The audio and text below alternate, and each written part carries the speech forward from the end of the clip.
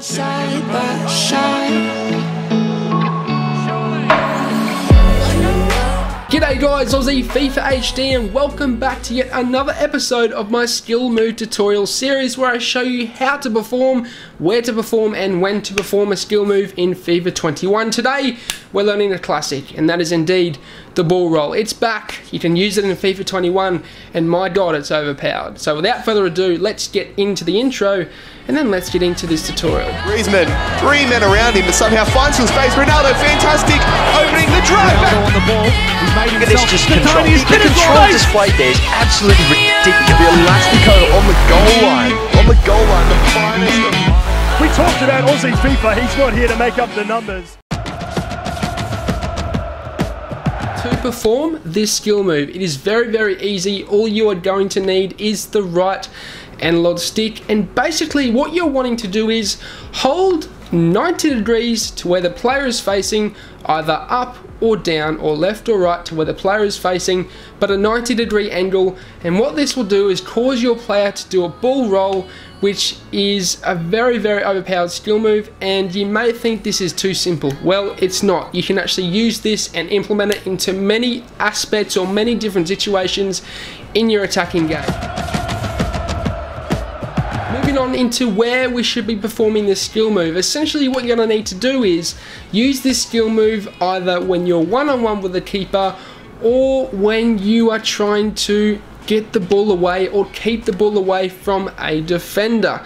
Basically this is very overpowered if you're one-on-one with a keeper, and you can use this to go around the keeper. Essentially it's very helpful in the box, essentially when you're one-on-one with the keeper. And then you should also be using this down the line or down the wing when the left back or the right back essentially is on you and he is trying to make that tackle.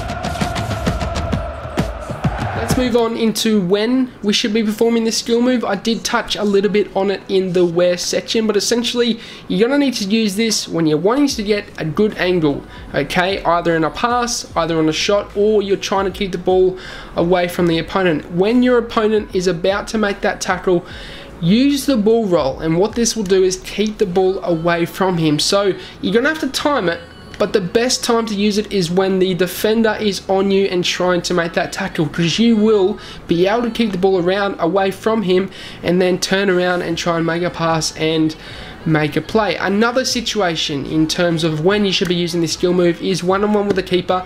As soon as the keeper is about to dive down and grab the ball, this is when you need to perform this skill move. And as you can see from the clips, essentially what happens is you go around the keeper and it's an open goal. You can score almost a 100% goal with this skill move. And lastly, as I was saying, for getting angles, this is essential. This skill move is essential for getting angles in either making a play, making a pass, making a shot, because what you can do is set yourself up for a better finesse shot, or set yourself up for a better pass, or even just, at least moving the ball a little bit instead of staying stagnant with the dribbling stick. You can use this skill move to add a bit of finesse into your play and unpredictability, if you know what I mean.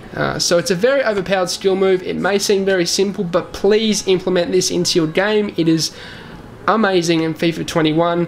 It has been in previous years, and it's back yet again. So I hope you guys enjoyed this tutorial episode, a part of my series on this channel.